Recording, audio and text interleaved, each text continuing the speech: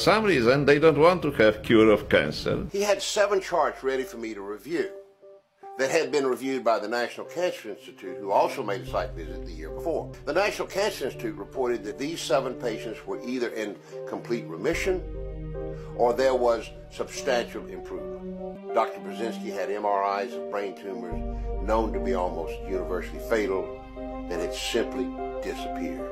A Polish native named Stanislaw Burzynski attended Lublin Medical University, where he graduated first in his class at age 24, and then received his PhD in biochemistry the following year.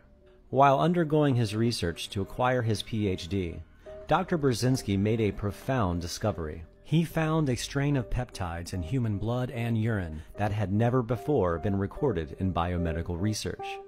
As his curiosity in these peptides evolved, he made another profound observation.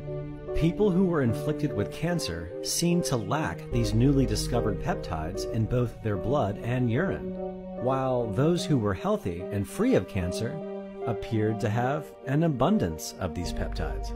Dr. Burzynski theorized that if he could somehow provide a way to chemically extract these peptides from the blood and urine of healthy donors and administer these peptides to those with cancer, perhaps it could be useful in treating the disease.